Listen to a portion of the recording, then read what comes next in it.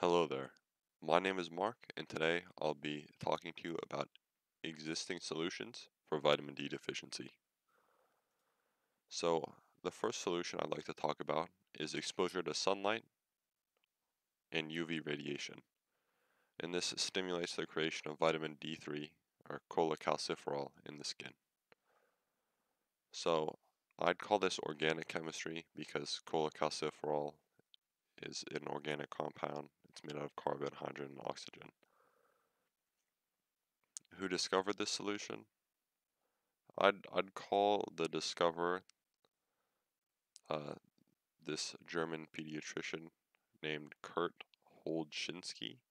I'm unsure if I'm saying that correctly, but he found that UV radiation had a healing effect on those with rickets, which is caused by vitamin D deficiency. At the time, uh, people didn't know that vitamin D existed, so I don't know if you can call that a discovery, but I'm going to count it because he found that UV radiation kind of cured vitamin D deficiency. So, how would this be enrolled? So, people with vitamin D deficiency would have to go outside, sit in the sun, let their skin absorb sunlight. Uh, but some barriers to this solution are people who work from home and can't leave their house because they're working, have mobility issues, so people in wheelchairs or people who are paralyzed or the elderly, in the location of where you live. So if you live really far north and it's never sunny outside, going outside is not going to help you. Solution 2, uh, taking supplements of vitamin D. I'd call this organic chemistry. Vitamin D is made out of carbon, hydrogen, and oxygen. History, uh, I couldn't find who exactly discovered that taking supplements of vitamin D cured vitamin D deficiency. I mean, I'd kind of call it common sense because it's in the name. Taking the thing that you're deficient in kind of improves or lessens your deficiency of that thing. Enrollment, people would have to purchase and take vitamin D supplements. Some barriers to this would be the cost for getting to take the vitamin D supplement and the availability of supplements. Solution 3, modifying your diet. Once again, I'd call this organic chemistry for the same reason. Vitamin D is made out of carbon, hydrogen, and oxygen. History, I don't know who discovered this, because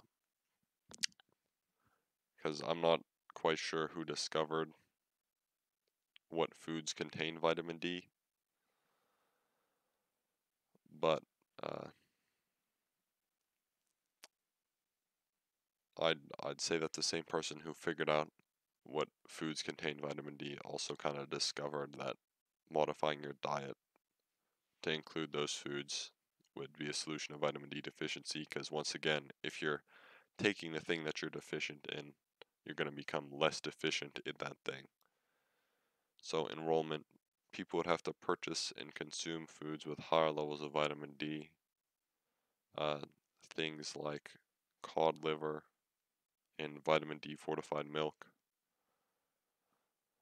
Uh, and manufacturers may have to fortify their products with vitamin D so that people can get vitamin D from more foods. But some possible barriers to this are the cost of buying food, people's allergies to different types of foods, and intolerance to food products. Like, for example, people who are lactose intolerant can't really drink vitamin D fortified milk, which prevents them from fixing their issues. Out of all the solutions, I think that the easiest to implement individually would be solution 1.